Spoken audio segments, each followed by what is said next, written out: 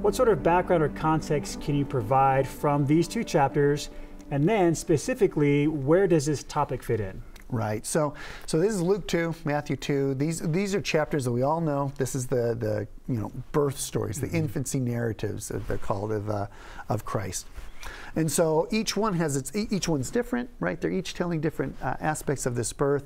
But Matthew and Luke are both setting up Christ's story, starting with his birth, establishing here that really the story of Christ and this wonderful salvation gospel, right, the good news, is going to begin at the birth and these incredible events that are happening. So there's a lot that's being discussed there about the birth of Christ and the events that surround it. In terms of the points that we're talking about, that first one, dealing with revelation and protection, or the type of protective revelation we can receive as parents or as any individual who has responsibilities over others, that seems to be emerging primarily from Matthew chapter 2, right? Which would be, you've got the story of the wise men. That's the focus of Matthew chapter 2. And those wise men, they know about Christ, they come to Herod, and then, of course, Herod expresses interest. Oh, I want to know who this true king is, so sure, find out who it is.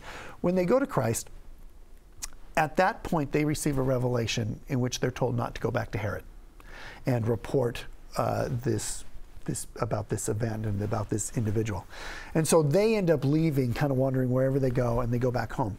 Joseph also receives a revelation in which he is told that it's about to become dangerous. Take your wife, take your child, and go into Egypt. So that's where this first point seems to be emerging from, the particular narrative from Matthew 2.